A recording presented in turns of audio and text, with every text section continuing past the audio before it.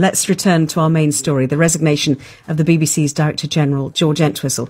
He's faced growing criticism over a Newsnight report this month that wrongly implicated the former Conservative Treasurer, Lord McAlpine, in allegations of child abuse. We spoke to Mr Entwistle on 5 Live Breakfast yesterday, where he said he was not aware of the Newsnight item until after it was broadcast. Well, Martin Campbell is a former advisor to the media watchdog Ofcom. He now chairs the Broadcast Journalism Training Council. And we can also speak to Childline founder Esther Ranson, who's been closely following the controversy engulfing Newsnight since it emerged that they didn't run their report into child abuse allegations surrounding Jimmy Savile. Good morning to both of you. Morning. Good morning. Martin, may I ask you first of all, your reaction to George Entwistle's departure? Was he right to go? Oh, absolutely, no doubt at all. When you dig down to the bottom of this, and the BBC is all about trust. I heard you were talking earlier about the badges and the BBC and the cards that you get. It is all about trust.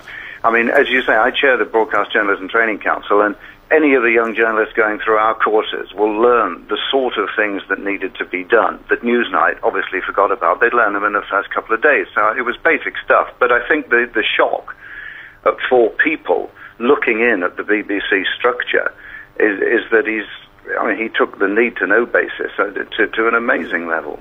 I was going to say you could start a whole new module, couldn't you, on the mistakes made in this particular report?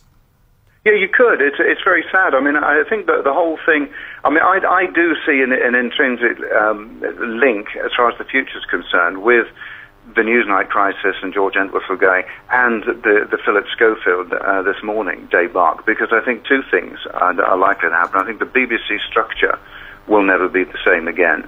And I think, actually, traditional news broadcasting will probably never be the same again, because somebody has to look at the intertwining of all the elements of news these days that includes the internet. And I know people say you can't regulate the internet, but it includes the internet and blogs and newspapers and broadcasting. So, I know Levison is just looking at newspapers, but now something has to be looked at as far as traditional news is concerned, because more and more we're finding that traditional media are reporting internet rumours and sort of hiding behind the cloak that the internet isn't regulated.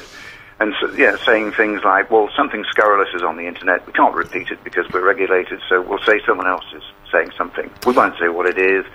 People can guess what it is, and off people go. And the traditional media is effectively defaming people by default.